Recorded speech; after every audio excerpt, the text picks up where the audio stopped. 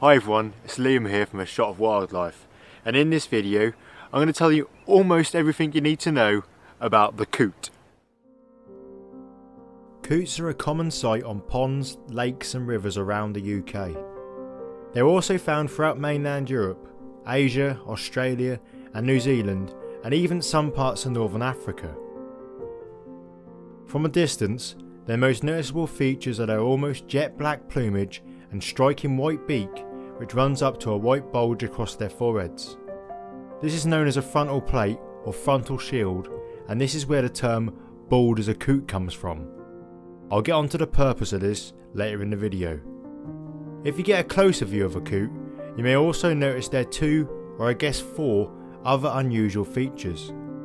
Adult coots have dark red eyes, and instead of having webbed feet or unwebbed feet, theirs are somewhere in between.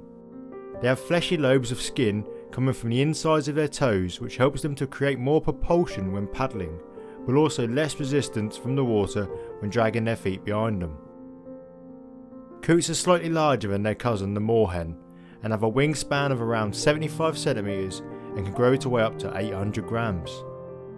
With their skin feathered toes, coots are great swimmers and use this to their advantage when searching for food. They dive beneath the surface and find small fish, aquatic invertebrates and vegetation to feed upon.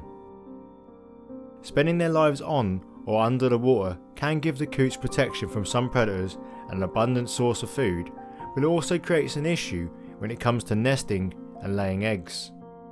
To solve this, they either build a platform up out of the water in the shallows or attach their nest to living vegetation so that it floats above the water's surface.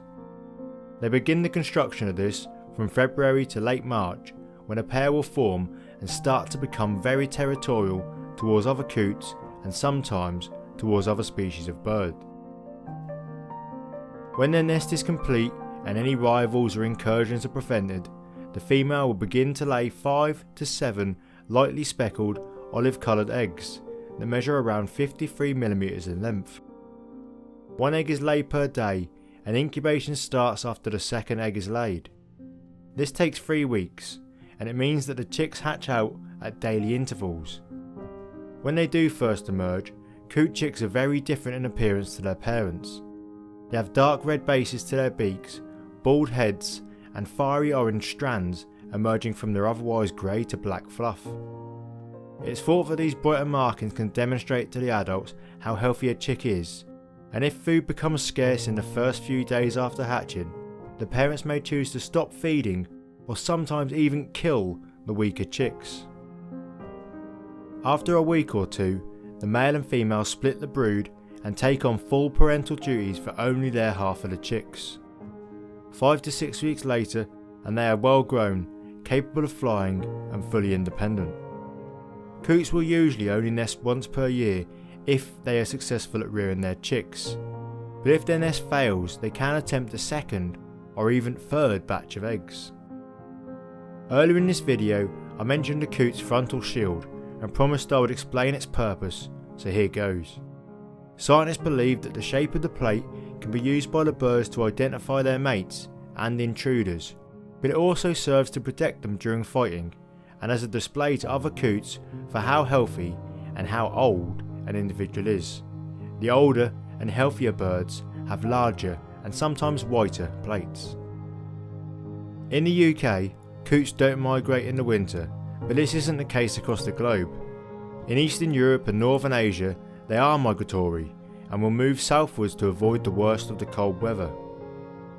There are currently around 31,000 pairs of these birds in the country, and although their average lifespan is 5 years, the oldest bird on record was 15 years, 3 months and 13 days old when it died in 1978.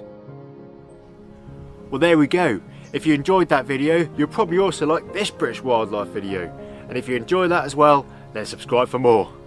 Thanks for watching, and I'll see you next time.